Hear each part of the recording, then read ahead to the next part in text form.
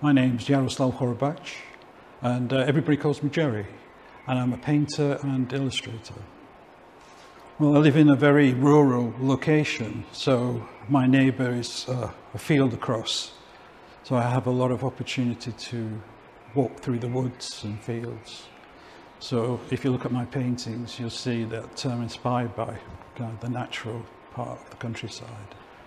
Well, I use mixed media mostly, but on this last set of paintings I've done, it's acrylic because it's really quick and it doesn't take a long time to dry and you can manipulate it quite well.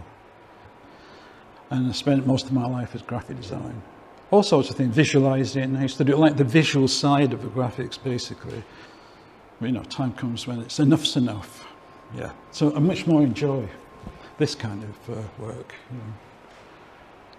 That one there was very early in the year, and it's when there's no leaf on the trees, so you get a really good chance to see the shape of trees and the light coming through them. I mean, later on in the year it will be a completely different picture.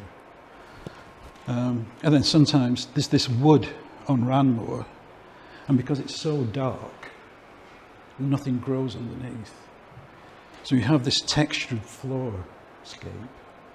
And when it's early in the year, the sun is still quite low. So when it comes through the trees and through the canopy, you get these patterns, which are really quite interesting to look at.